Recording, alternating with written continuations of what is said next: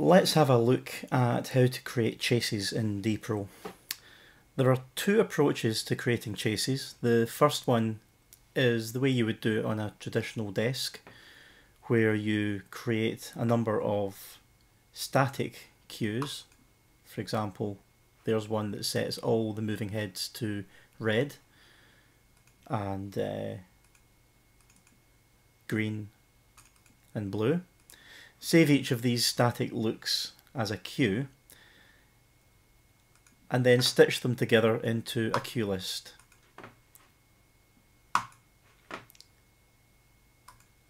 So red followed by green followed by blue and then say green again. Now if I play that, it's just going to cycle through the looks in order, and we can play with our timing.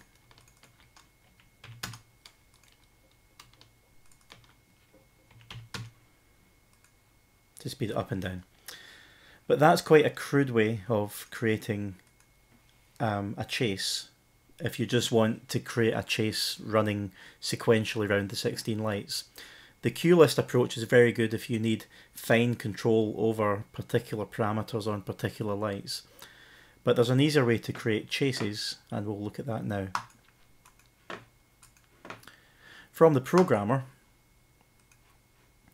let's say we want to make our lights chase in a clockwise direction with the colour red.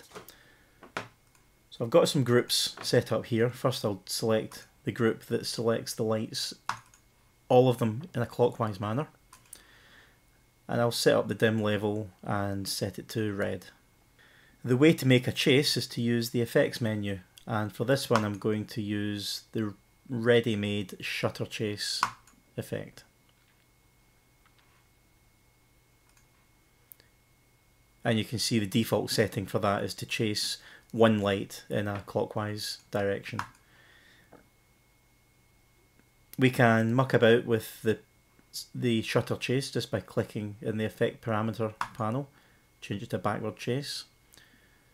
We can change the width of the chase, which will make more or fewer lights lit. Obviously change the speed, slow it down and speed it up. And we can change the level, so make it a subtle chase like that. And there are also some options to change from a hard chase to a smooth chase. Let's clear the programmer and show another. Say you want to make the lights chase in a range of colours. Again, we would select our devices and set them up to a starting position, so I'm going to set them to 50% grey. And there's a very useful general purpose effect called attribute oscillator. What this lets us do is choose any attribute of our fixture and oscillate it up and down in a variety of patterns. You can see the default is to oscillate the dimmer, giving you that effect. If we change that to say oscillate the green channel of an RGB fixture, then we get an interesting chase which goes from a purple colour up to a green colour.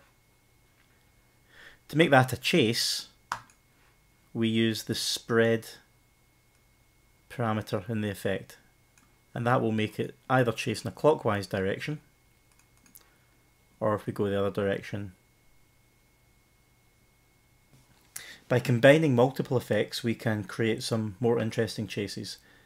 Let's add an oscillator to make the red channel. We'll use a square wave so we can see what's going on, and we'll make that run in a clockwise direction. I'm going to slow that down a little bit, and I'm going to change the width so that we just make a few of the lights oscillate in a clockwise direction. I'll bring the dimmer up full in that light. So now we've got one oscillator that's causing the red channels to chase in a clockwise direction. But we could also reselect our lights and create another one, attribute oscillator, that makes the blue channel run in the opposite direction.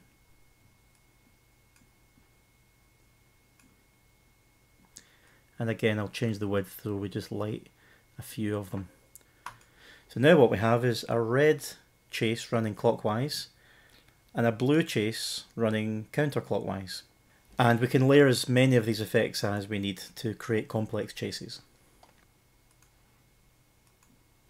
It's worth talking about palettes as well, because palettes can be used in conjunction with effects to create some really interesting looks, and quite quickly. Here I have a number of palettes already set up with some static colours. So there's one that sets all the lights to red, purple, yellow, pink. And I've saved those as a general set of colour palettes. And I've got some dimmers that do some chases. This one makes the lights chase in a clockwise direction, about 50% levels. And here's another one that makes them chase in an anti-clockwise direction with full levels.